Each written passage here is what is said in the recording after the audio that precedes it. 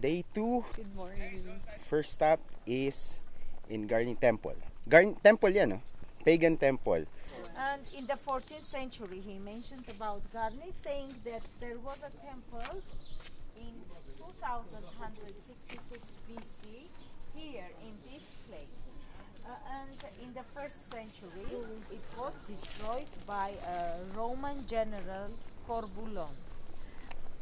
Mukha siyang Greek-Roman structure. Just appreciate. Ang ganda ng view sa likod. Tapos ang ganda ng temple. This gets crowded pretty fast. 9:40. So we're a bit late. Late na kasi marami ng tao.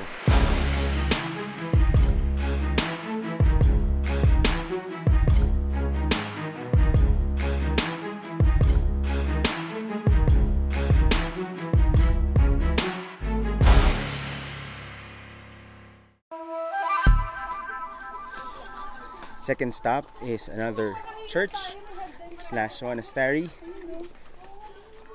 The name is, mahirap sa i-pronounce, Geghard. Okay, sabi nila, you need to throw pebbles dun sa, yan, yung mga yan. And if you put 3 pebbles dun sa 3, you get to make a wish that will come true. Pretty BS. Oh, today is a weekend. Kaya maraming tao. And consistent with what I've been saying the whole time, this monastery is inside this, I don't know, valley ba to? Are we in a valley? I don't know.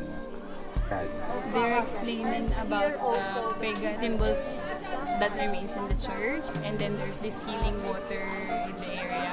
At some point, there was an earthquake, and this church or this monastery was saved. This is what's inside the cave. Let me be a bit talkative. So Armenia, we've come to realize, is a country that is really steep in religion. So everything na pinuntahan namin is either related to pagan temples or more recently Christian churches. Sinasabi ng guide namin palagi parang Catholic, but it's not the Roman Catholic Church that is dominant in this country.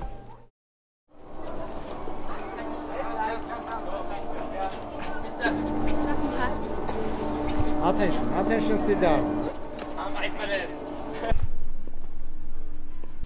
Third stop is the Tsakhkadzor Ropeway. It's a ski resort if you want to hit the slopes. So sasakay ka ng one of 5 ropeways dito. And we're pretty high up. Hi! May music pa. I'm walking away. Look. It's a 15-minute ride.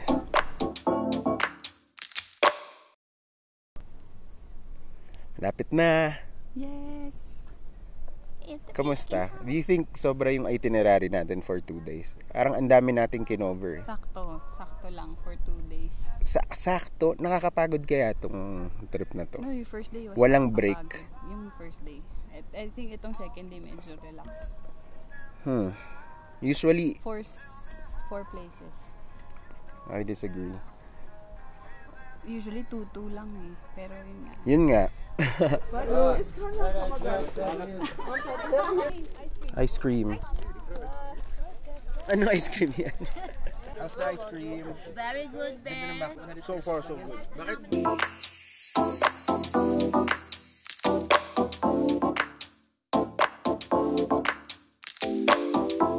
Last stop for day 2, Lake Sevan. Hello mga beshi! Gano'n kalamig? Parang icy cold. Pero parang dagat. Yes. This is the last stop for the day. We will probably end our Armenia trip dito sa Vernissage, which is their open air market. You'll find a lot of handicrafts, jewelry, souvenirs, and whatnot. Si Erwin nakabili siya ng Beatles na vinyl, Hard Day's Night na album ng Beatles na parang Russian version, yung cover. So, this will conclude our 2-day trip in Armenia. It's quite possible na matour mo yung Armenia in 2 days. There are things to see and places to go. Kung kulang ka sa leave, kaya mo ng 2 days in and out from Dubai. Weekend in Armenia. Walang absent. And the thing is, Armenia is not really an expensive place to go to. Mura ang pagkain, mura ang bilihin. If you know how to talk to the taxi drivers at hindi ma-scam, mura din ang transportation. Yerevan is a very walkable city.